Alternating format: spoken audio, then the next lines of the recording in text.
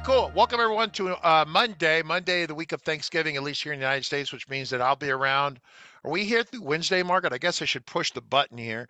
So if you go to our awesome, amazing website, fmtraining.tv, and hit the left tab over here. It's so great because you know why today's special? Because there'll be probably a lot of Claris people. They're supposed to be on vacation or off, and some of them have been dying to know what I've been doing. And so I know several of them are here watching us stealthily. So I expect all of you to behave yourselves. If you press the button over here, you can see the live data. This is data coming out of the FileMaker database in real time. Pretty awesome. So we eat our own dog food. It's actually why I can do the training, as I've been eating the dog food for a lot of years now. It's also why when things get screwed up, I get kind of unhappy about it, right? 33 years of doing FileMaker. I'm old. In fact, my team threatened to get me a walker so I could walk. Yeah, they walk to work in the snow barefoot. So yes, we're looking forward to that. So today's conversation is the use of low yield tactical nuclear weapons within a FileMaker platform. We've had this topic before. In fact, I brought it up with Christian, and Christian was like, the guy who does the Wolfpack and stuff, he goes, oh yeah, these are like nukes. And he said the same thing. He's like, nukes in your FileMaker database. I said, man, that's exactly the analogy we use. So today and tomorrow we have the live stream, then we're off for 3 days, which will be good. If you're more of a senior developer and you want to chime in here, or if you're a junior or intermediate developer and you have ideas or thoughts on the topic, today's a great day for this. So what I'm going to do is I'm going to pop open my notes here real quick, and we're going to make notes as we go. Today's conversation are the low yield nukes in your FileMaker database. Generally, using nuclear weapons in FileMaker or on other platform is generally not a good thing. And so today's conversation was kind of a recap, because we ran this not too long ago, the things that you could do as a developer to get yourself in a lot of trouble or to cause you a lot of heartache and anguish. Let's talk about the FileMaker platform. So things to be aware of. So as a developer, I would say that, and I say this very carefully, if you have a customer that insists they must have a delete button that deletes, that really deletes records, this is a very dangerous thing to have in your FileMaker solution. What I want to point out is that right here is the red phone. The red phone can connect to a wide variety of people. What you don't want is your customers using their red phone to call you. And so today's conversation is so much about your pain and agony, but having it splash over to your customers. And then your customers, if you're an in-house developer, it's other people in the company. You don't want whoever's using your solution to have negative thoughts about you, right? If you can prevent it, right? The idea is that you can prevent some of the angst that your users feel, and that's kind of what this conversation is about. Not turning loose a bomb in your FileMaker solution. Deleting records is the one way, the road to hell. Because once you have records that get deleted, you're forever wondering if someone says, I swear I put the data in the database, I swear I put it in there, and now it's not there anymore.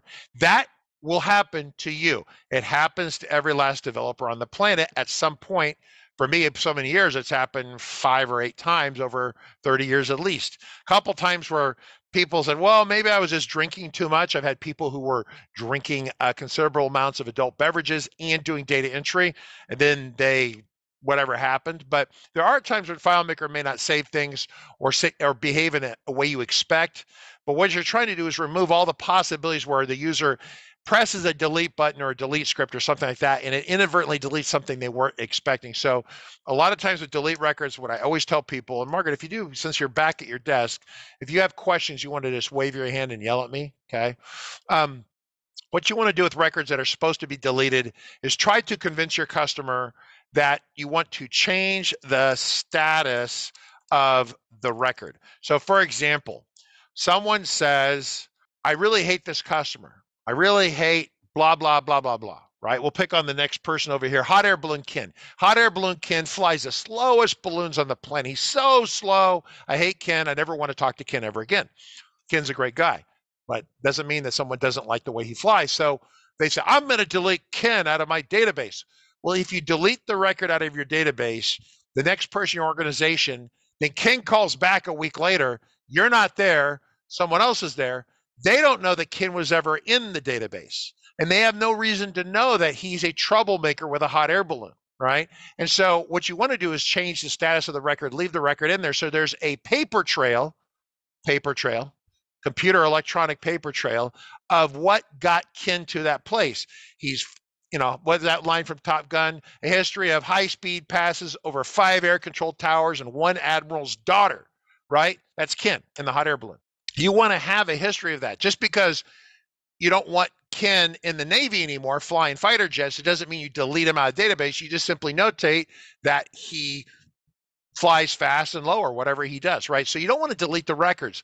If the customer insists that the records must be deleted, you may want to think about creating a garbage table or a garbage file, or where all the dead records go. So you don't really delete them, you just move them. Okay, I've also done that before. It's kind of a pain to do it because you have to make sure you move the data, you don't miss fields and stuff. But then they do get removed out of the one table, which could be problematic. You move them somewhere else, but it's always generally a bad idea to delete unless you're building a system and you're testing it and the users are testing. You have sample test records, then those could be deleted, right? I get that, or blank records that be deleted. But once again, you got to be careful with that.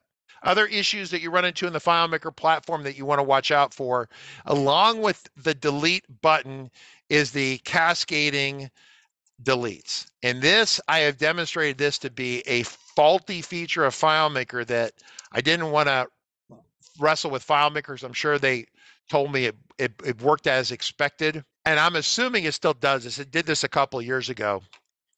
And like even Christian Olson, the first thing he said today, I said, Christian, I'm about to do a show on nuclear weapons. And he goes, cascading deletes was the first thing that came out of his mouth, number one, okay?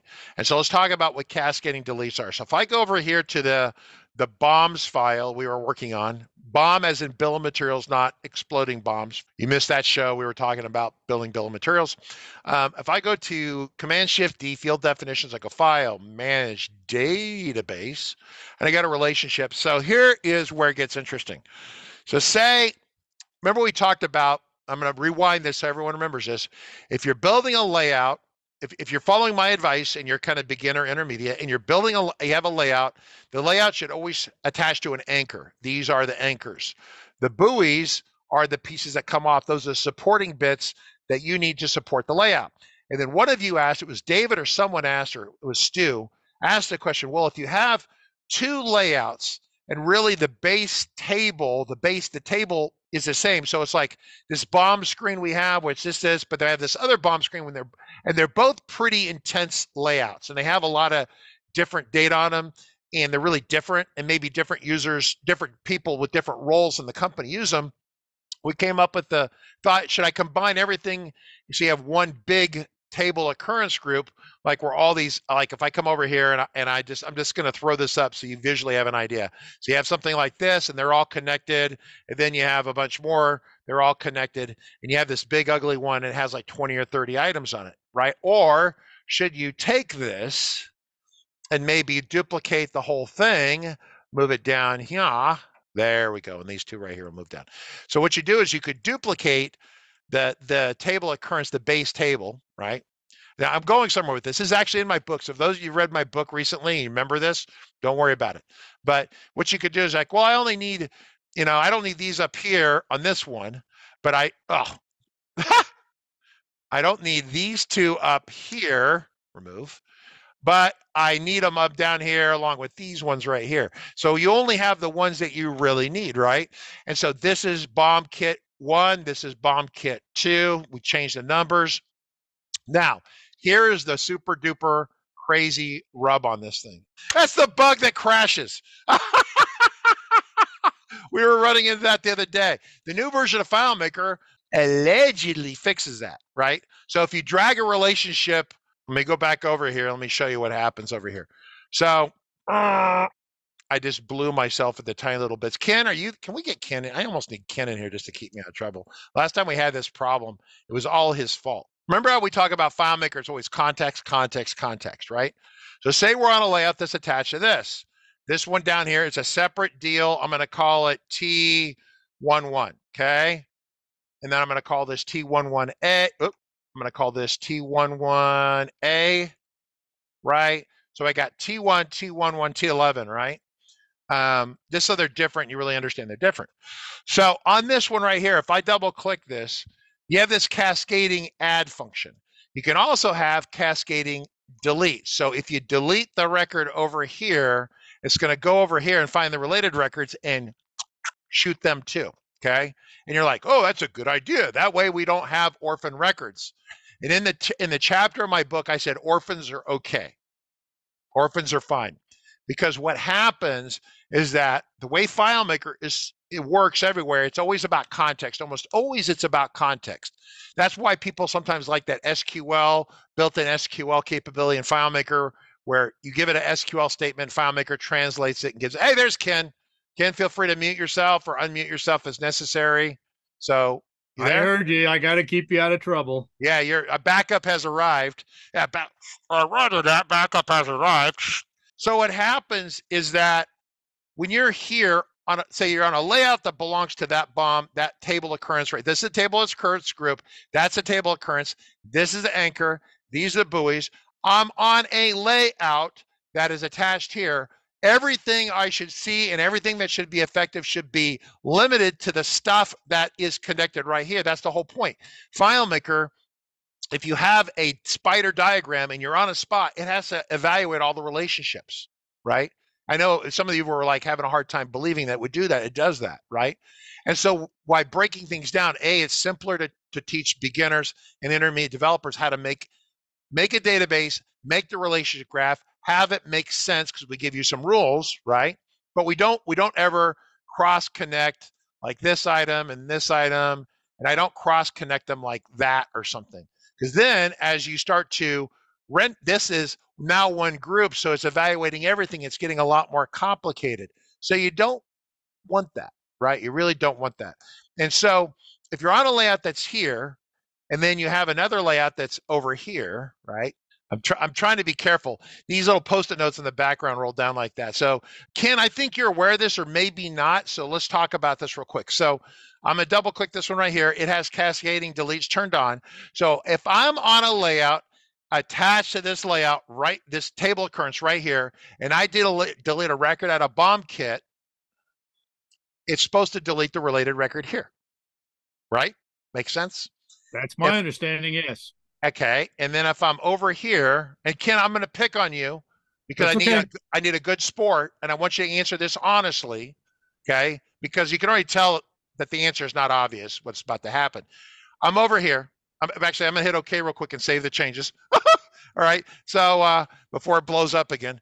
I'm on a layout that's here. I built this layout. The customers are happy. I have this other group of users. They need different things on screen. I'm going to set them up over here. Over here, I have cascading deletes turned off. Okay, so if I delete a record here, should it delete the cascading record over here on this related record right here? It should not. And it will. Not always, but it's done it. I built brand new files and have done this. And so where they say context is everything, like if you write a script, it's all about context. It's all about what layout you're on, what record you're on, what window you're on, what the sort state is, what field you might be in. It's all about context. Where are you? Okay. And so if you're here, then settings over here should not in any way affect settings over here. In this area of cascading deletes, they absolutely will, and it'll blow your sky high, and you won't know why why the dog ate your homework, why the records are gone, okay? We don't turn it, and of course someone would then come to me and say, well, that's the way it's supposed to work. Excuse me, all of FileMaker, with the very few exceptions, is context sensitive. So you're saying that you built part of the product that's not context sensitive. Yeah, we did it that way on purpose because we're brilliant. It's been this way for years. It's a known commodity in the platform. And so if you turn on the cascade delete anywhere, whenever you're missing records, it's suspect, especially if you have a similar base anchor table.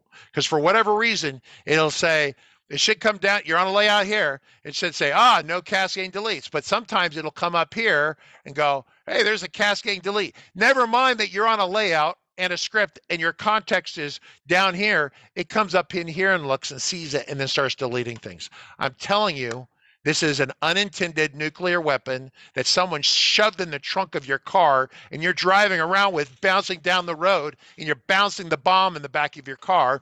Don't put it in there. Don't put it in there. It might go off. Just don't. Okay. Questions? Not to mention the fact that they're so similar.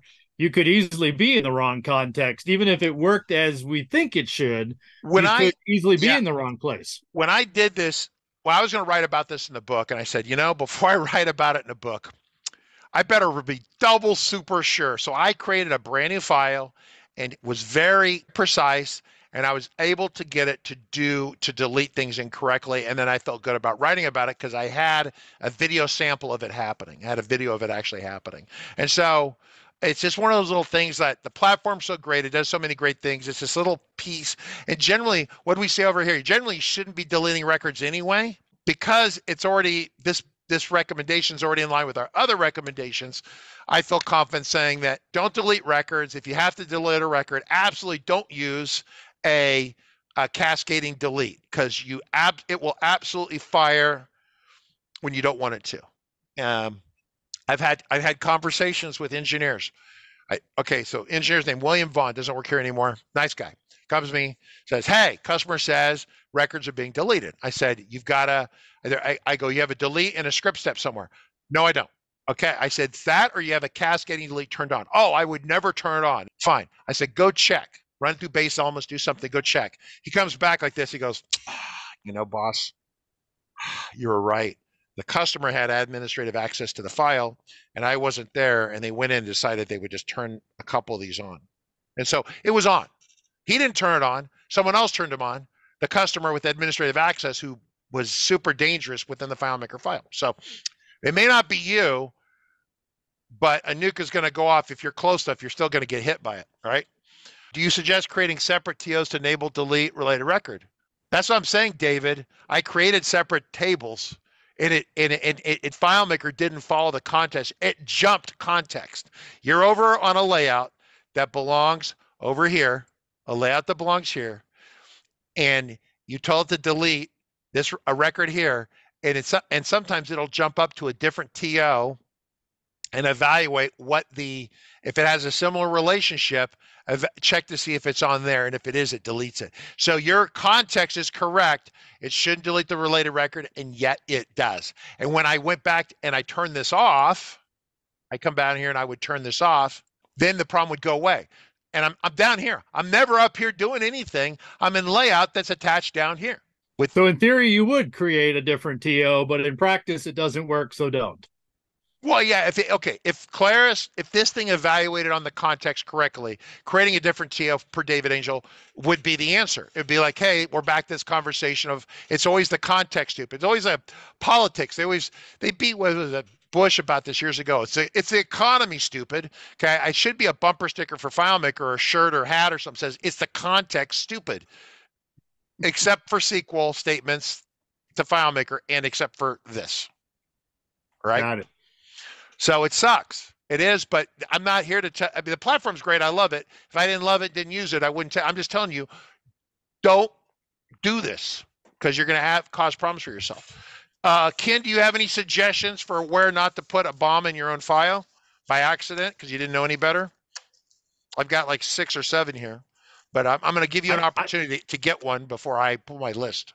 Well, I just remember you guys have talked about truncating tables before, and I had never heard of that, but boy, it certainly doesn't sound fun at all. Okay, truncating tables is my understanding that it works correct. So this is a really great question. There's a command called, I think it's a script step. Oh, let me cancel here. Oh, let me just say, okay, actually, I'll keep the change. Please don't crash. There we go. Script, workspace. So I have a file. No. Then I come over here. Remember, return. I call truncate table. So truncate table, real quick, for those of you who don't know about this. Okay, let me back up and tell you the problem. It basically blows all the data out of a table. The problem with FileMaker is that if you have a bunch of relationships like this, so say you have one and it's got like 20 connections on it or some big thing, and then you tell it to delete the records, It's going to evaluate the relationships to see if it should be doing cascading deletes, one. Two, it's going to be evaluating other things, updating the index, things like that. It does a lot of maintenance as it goes. So as you delete, say you have to delete 1 million records, you might want to leave that one. Like I always tell developers, put 2 or 3 computers on your desk so you can have one that's working and then maybe the other ones are doing things like deleting 1 million records, because it might take it a day to do that. A day to do that. Might take it a day to do that. Especially if it's on a server. Truncate was created by Clay Mackel and probably with David McGee's help or a couple other people's help. And basically what it is it just blows out the data out of that table without regard for anything else. It's like kind of almost sanitary. It's like if you chopped out chopped out just this and or actually at the table level. It's at the table level. It goes to a table and it just goes to a table and it zeroes it out. Gone. It's very, very fast. But it doesn't like update like totals and summaries. Like if you have someone else that's totaling and summarizing the data, it's not going to do all the notifications. It's basically, it'd be great for like an audit log. Like if you were writing an audit log to FileMaker and you wanted to blow it out and you weren't worried about the audit log tripping other things off, you just blow it out real quick. Truncate's great for that. So it's a tool in the tool chest, but might not be appropriately used everywhere. And so one of the things that we talk about, the reason we talk about the nukes in FileMaker, people are like, can't you restore from a backup? Yes, you can always restore from a backup if using FileMaker Server, right? And so one of the things that it happened to me the other day, I was getting a little aggressive deleting some scripts. I was cleaning up starting point and I overcleaned starting point. I cleaned some things out it still needed. And so what ended up happening, I had to call Jacob Taylor. Yeah, I know I'm the CEO. I got 33 years experience. I'm certified 8 ways a Sunday. I screwed up. Jacob, can you just restore this file for me? And of course, Jacob gets a snicker. The boss screwed up.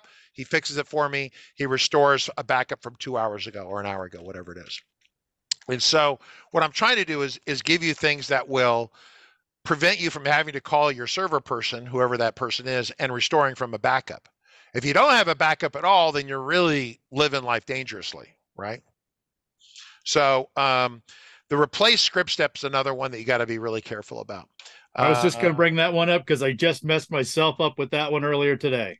Really? Okay, so what happens is if you click in a field here, it should be in here, it's not. Click in here and you go up to records down to replace. Replace allows you to insert a serial number or resequence serial numbers, or to put a calculated result in that's kind of dynamic. So you write this result, 10 plus 5 plus, Angel, David Angel, right? 10 plus 5 plus David Angel. I don't know. That's some sort of great formula. I say, okay, replace, right? It happens to probably be a number field, so it didn't take the text, right? But the idea is that it does the replace across everything in the found set. There's no undo for this command because it's a carpet bombing nuke in of itself. It blows everything out of that field for that found set.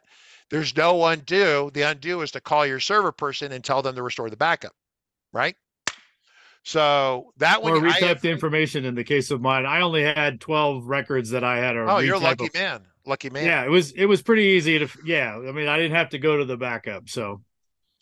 All right, other questions. Code to go. The line from Bart Simpson springs to mind. I didn't do it. No one saw me do it, and you can't prove anything. Exactly. Ed Burkle says, I food bar my file with replace. Yeah, so some of this is not a revelation to some of you. Some of you are fairly senior developers like Ken here. Ken's just here to keep me honest and keep things interesting, right? So another one is backups on FileMaker Server. And so I got a lot of grief from this. We adapted a Star Wars Stormtrooper kind of a homebrew project thing from years ago. I'm just going to play it for you real quick. You'll enjoy this briefly, but I got a lot of trouble for this because people thought that Star Wars shouldn't be violent. I said, what Star Wars have you been watching? How many times have they been chopping heads off and stuff? Let me give all of you a quick clue. This is where the show goes badly here, right? No backups. It's not just bad for the Jawas, it's bad for everyone. I joined the Empire about 6 years ago, and it's been really good because I started in, kind of the enforcement part of the organization, but I want to move up, and I want to show that I can make a meaningful contribution. I was looking at the available jobs, and I saw that Claris had a job opening to help in customer service. So I want to make sure I put out my video resume, show that I have really great customer service skills, and maybe apply for that job. Now, of course, I've been stuck here on Tatooine for those last 6 years, and this is the end of the world of FileMaker. I mean, people that use FileMaker here, they're just out in the desert, and there's no respect for the law. So, you know, it's really tough. But I'm a compassionate kind of guy, and I want to help the common man as best I can, so maybe I can move up into customer service and I can make more of a difference. So we got a 911 call from someone who says that their FileMaker server is down, and so I'm coming up here to help them out, see if there's anything I can do to help them. Excuse me, are you two the ones that are reporting the problem with your FileMaker server? Yeah, just walk over here. Come over here with your FileMaker server. So whose FileMaker server is this? This is your FileMaker server. Okay, I see. And so where are the databases on the server? Okay, so you don't know where the databases are at, so who set up your FileMaker server? Oh, it's your cousin. Your cousin set up your FileMaker server for you. Ah, got it. Is this your cousin right here? Are you his cousin? Come over here. No, you're not his cousin? Yeah, well then, who are you? Ah, you're his friend. So then did you set up the FileMaker server? So the FileMaker server, which is missing the databases, was set up by your cousin. But your cousin's not here, but your friend is here. So where are your backup hard drives on this for this server? You can have where are the backup copies? Okay. So there are no backup copies, no backups. So what I'm going to do now, sir, is place you under arrest for not having backup copies of your databases. Hey, am I talking to you? Am I talking to you? Then stay over there and shut your mouth. Now, if you move again and come over here, I'm going to shoot you. Now, I understand. Yeah, no, it's not your fault. You have a family to feed, and you can't afford the backup drives for your FileMaker server. Now, I've got a wife and kids too, but you don't see me out there setting up FileMaker servers without any sort of backups. Yeah, sure you'll never set up a server again without backups, right? He's making a run for it. Oh, there goes the other one. He's going to set up another server without backups.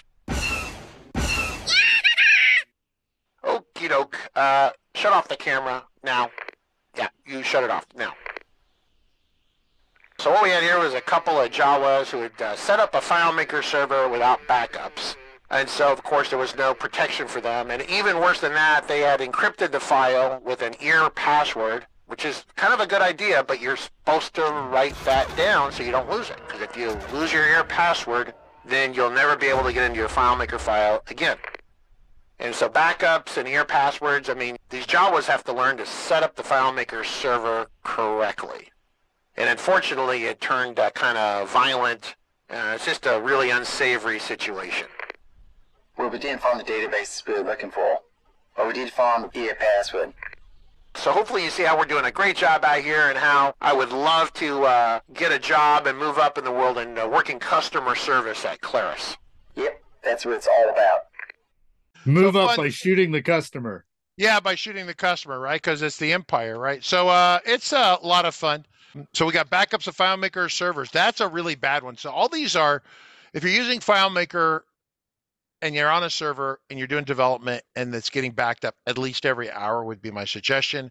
Then you can always roll back if one of these things goes badly. But if you don't have the backups at all, then you could really be talking about losing a lot of data and maybe, you know, financial liability would be bad on that. So you don't want to do that. That's why the backups are so important. You have to check them periodically just to make sure they're running the way you want them to run. So another hot topic, another good suggestion for those of you out there, the idea is to, when you're going to do a heavy amount, and this came from Christian this morning too, but if you're going to do a big edit on a layout, duplicate the layout first. Maybe do the work on the copy. And so maybe if people are using the database, they continue to use the original one that you're not working on, and then you could potentially swap them out. But you don't want to do the edits on a layout and not have an easy way to roll back. Remember, you can hit Command Z or undo on FileMaker Pro for Mac or Windows, it'll go back like 50 steps or 50 different little backup moments. But if you crash or get disconnected, then all those undos go away. So it's better to work on a duplicate copy of a layout. Same goes for a script. Duplicate the script, work on the revised script. That would be my suggestion that way. This is good stuff. So if you folks have questions, thoughts about the things that keep you out of trouble, those are big ones. Another one I will simply lay out for you is the idea, Jacob Taylor was into this, and the topic came up from Chris Moyer back in the, I don't know, like a year or two ago. They were talking about ransomware. So one of my customers, interesting enough, they roll their own servers, and they're doing some really interesting political kind of stuff. Not illegal stuff, but just political related stuff here in the United States at the national level. So you can imagine how how big that is. And so they were running their own servers and stuff, but we would do development for them. Then they would take the databases and push in production. So apparently the other political group attack somehow, some way, someone anonymously, allegedly attacked their servers and bricked them. And I'm not clear on if they were bricked like with ransomware, or they bricked them and you could never get them back. But this gets back to this idea with FileMaker Server, and we do this with those servers that we've been rolling out for the last, say, 6-8 months. But it's where, as you write backups to Amazon, those backups are locked in concrete for like 30 days. Because what happens is if someone's going to attack you and try to ransomware your stuff, they go after your backups first. Even if they have access to your server, they won't pull the trigger and encrypt your server unless they can encrypt the backups, right? Does that make sense? Because most people say, I'm not going to pay you the hostage, the ransom money. I'm just going to erase the server and build a new server, figure out how you got in, block that out. And so, but if they can get to your backups and delete those, then you've got a big problem. Well, Amazon has this backup, and off the top of my head, I'm forgetting the name for it, but it's immutable backups is the word for it. Immutable backups, which means that Amazon will not allow anyone, even you, to edit the backups or delete the backups. Either A, you have to have a court order to delete the backups, which I've never seen before, or B, you have to completely close the account and shut it all down, which blows the idea of the ransomware, because the ransomware, the idea is that you can still see your server, you just can't get to it, and if you pay them money, they'll turn it back on.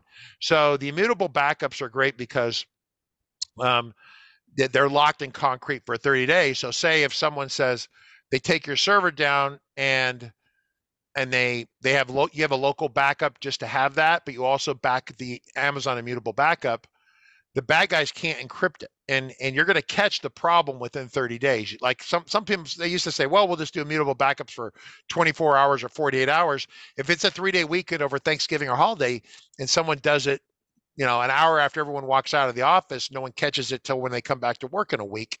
You could have chewed through that mutable backup period. So that's why even with our RCC stuff, we set it for 30 days. So at least 30 solid days of backups on that. Additionally, I'm just going to cover some news moments at this point because this nuke stuff is important. But so Claris Hansa, so 20.3 is out. There are some interesting features on it. I'm going to try to get Jacob Taylor here next Monday to help talk about this a little bit. Claris seems to be taking their investment dollars and putting them back into the FileMaker platform, which for me is much more compelling and interesting. They got a lot of new stuff on the pipeline coming, at least in terms of features and capabilities. So a lot of stuff we've been asking for, some of the stuff we have not been asking for, but I'm just telling you from my perspective, I'm very enthusiastic about where things are going with this. Suddenly, the money seems to be pouring back into this side of the platform, which is really great. I'm very excited. I think all of you will be excited as we go forward. Other questions, right? Kind of quiet. There's Ken, there's Foxy Jack. Other potential problems sending copy of your database file to someone without closing it first. Excellent. Excellent. So let's go back and cover that one. So other bad things to do to your FileMaker file. Deleting records in general, cascading deletes, absolutely. Making sure you have backups. The relookup command you need to be careful with that. If you're running, replace command. What's that? Replace command. Yes, replace command's a big one. I guess relookup would come into there too, but yeah, they're kind of similar, but replace is the one that people are more likely to use. So when I'm showing people how to use the database and I show them that feature, I always make sure and tell them you need to read the words at the very top of that dialog window about what you're going to replace with what and to how many records. yes. And then, of course, I don't follow my own advice and click replace when I wanted to click replace the calculate by calculation. And yeah, it can be horribly embarrassing, especially if everyone thinks you're an expert and then you do something super junior like that. Crashing a database. So back again. So once again, if I log in, I'm going to do this real quick. This is the hot topic for all of you. I'm going to go ahead and log into this server real quick. So real quick, if you're running a FileMaker file locally and you crash it, please don't continue to use it for anything important. It might be damaged, okay? If you do your own FileMaker server installation, you want to make sure that you go over here to administration or roles, or give me a second, I got to figure this out. Wherever the part is where it says, it has a checkbox, use crash databases if possible. Oh, here it is. So you go to, you're on FileMaker server, you go over to configuration, general settings, and there's this option right here, automatically use crash databases because they're always safe and happy, right? Mine is enabled. Right? This is supposed to be off. This is supposed to be off. I turned it on as a demo and then I left it on. Richard, I think you want the one above. Aren't you talking about the one above? Automatically start. Sorry, that one. That one. Okay, I was reading the wrong one. I'm not reading correctly. Automatically open database that are in the folder. Yes, this is the one. You want the service to start, the web publishing engine to start automatically, persistent cache off. So once again, this persistent cache is basically they're trying to do the auto resurrection, right? It was the feature that they had, startup restoration, right? Remember, and it was destroying things. So they kind of went back and kind of revisited this. They're trying to make it so what they wanted to do is that, right, while I make it's deadly serious. If the FileMaker file it crashes, it could be damaged, i.e. it wasn't closed properly, or maybe the computer was in the middle of writing some data and it wrote half the data, then it quit. It couldn't finish it, so you have incomplete data writing. So if the FileMaker server crashes, you always restore from a backup. People are fundamentally lazy. They don't want to do that. And so they would prefer the FileMaker files never crash, and if they crash, they always crash in such a way that they're always amazingly reliable and nothing's ever wrong with them. What these two features are down here is an attempt to make this feature up here not a landmine, right? So because what happens is if you have this on, and we had a customer in Louisiana. In fact, I was in Louisiana at the time. This is a year and a half ago. I get this call. I'm at the hotel parking lot in Slidell, Louisiana, overnight.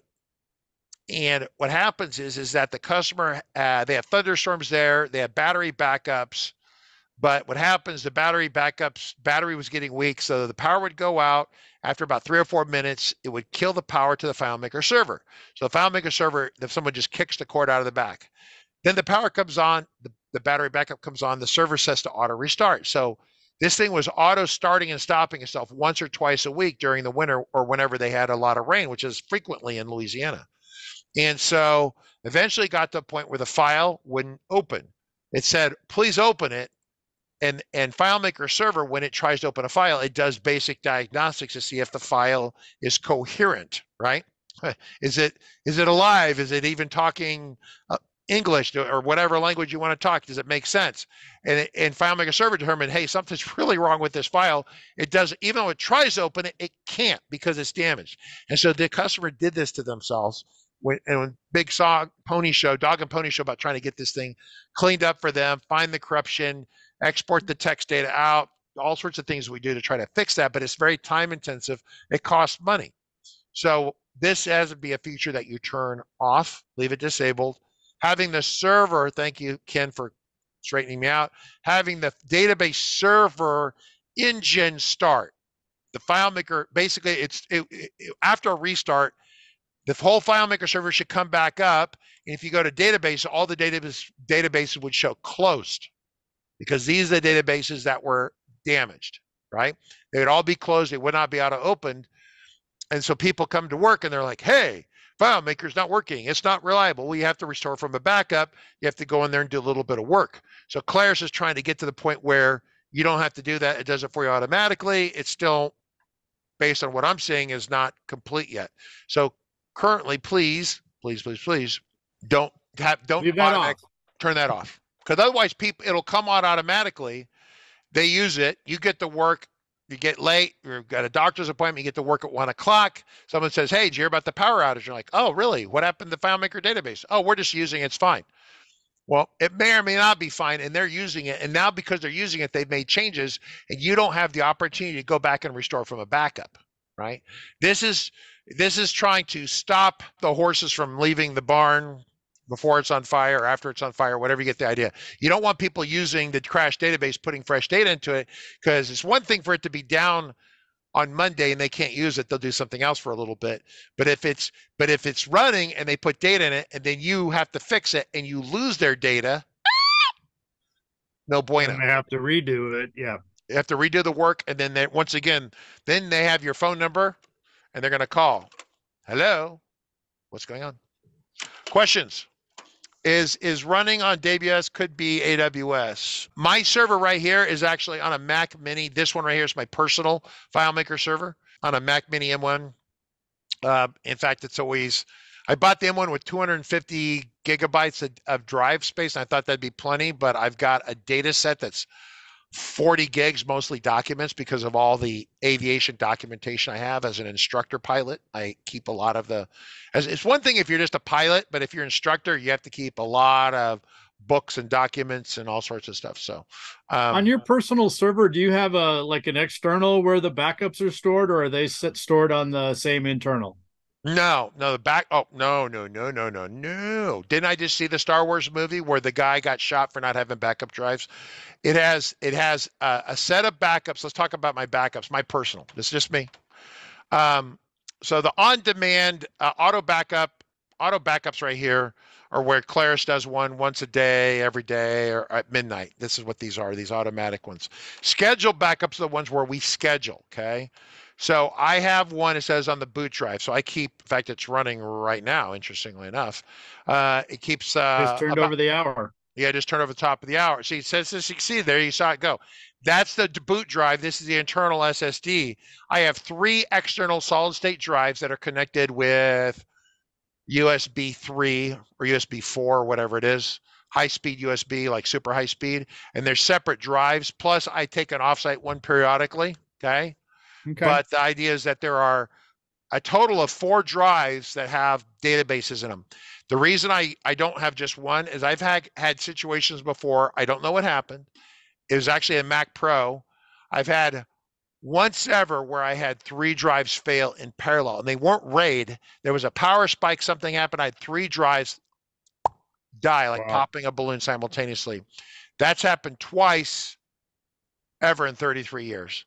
I've had 7 or 8 times where I've had 2 drives die at the same time.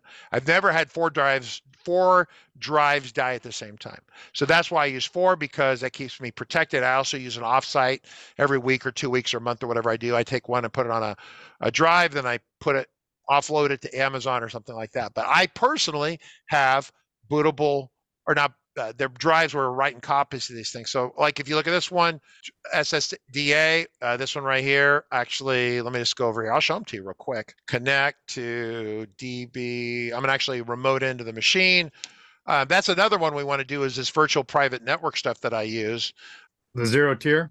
Zero tier stuff is bad. And it is. So here it is right here. It's hard to see it kind of over here. Are you using zero tier? Yeah. Really? Okay. Did Jacob put you onto that? I heard you guys talk about it. You and Jacob talk about it one time, and then one time when we were doing some server work for me, I asked a couple of questions, and yeah, it's how I VPN into my work or wherever I am. Yeah, it's a whole level of deflector shields against bad people. It's really nice. So this is the boot drive, 3 external solid state drives that are not part of RAID. They're separate, but they're solid state drives. They write pretty fast. Pretty fast. So my data set, if I look at one of my backup copies of my data set, here's my databases. This is from today. If I go over here and say pop it up, it's going to calculate the folder, calculating the size, because there's like 50 or 60,000 files in it. I've been collecting files in here for a while. And the total snapshot size is about 40 gigabytes. Keep in mind that the hard linking is functional. Hard linking is where we talked about this, I don't know, a week or two ago, where it writes a copy once on the drive, and the hard drive keeps track that if it keeps writing identical copies of the same file, it doesn't keep rewriting. It just makes a reference to the one copy. There it is, 40.65 gigabytes, and it's mostly container data through external stored encrypted data containers. All right, Labo, did you know FileMaker is used by Lucasfilm to track continuity of Star Wars universe, a database put together by Leland E. Chi called Holocron, covers over 55,000 repair plans and weapons. I had no idea, but that would make sense. I went and interviewed for a project work at Lucasfilm back 20 years ago, but I wasn't sufficiently snazzy for them, and they ended up hiring someone else to do the work. But walking into Lucasfilm, where all the artists and creative types were doing stuff in there, blew my mind, because they would in their spare time build life-size props and stuff. And at the time I was in there, the Aliens movie had come out.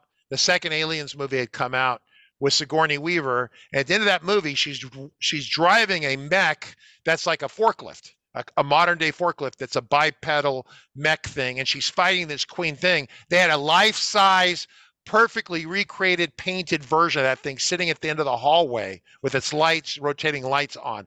That's it. This is her. And so so they had one of these things. It was light. In fact, this is what it looked like. It was at the end of the hallway, and the lights were rolling and everything. They had a mannequin or someone stuffed in the cockpit of this thing.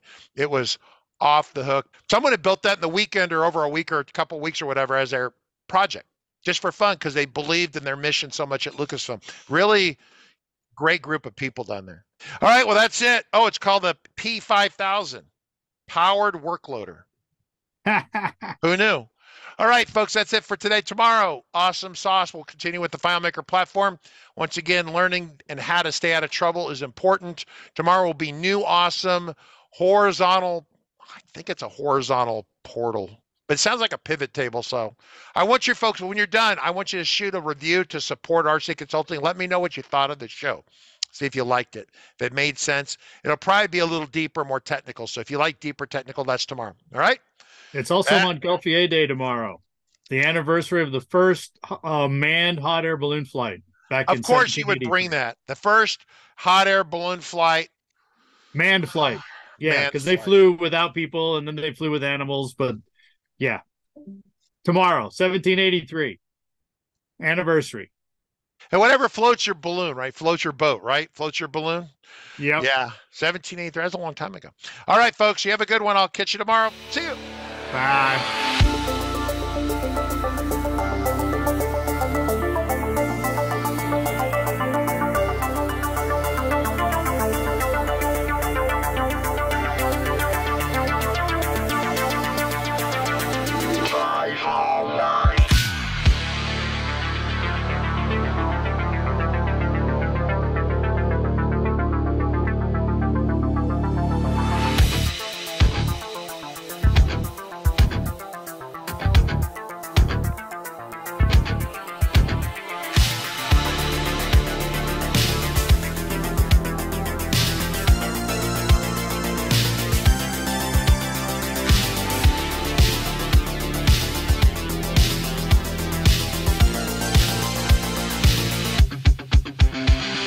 Got a report of an individual up here who may be a FileMaker license. Well, it's potentially expired. Look at the back of that car right there. Looks like the FileMaker license has expired. Sir, I need you to step out of the vehicle. Sir, step out of the vehicle. Sir.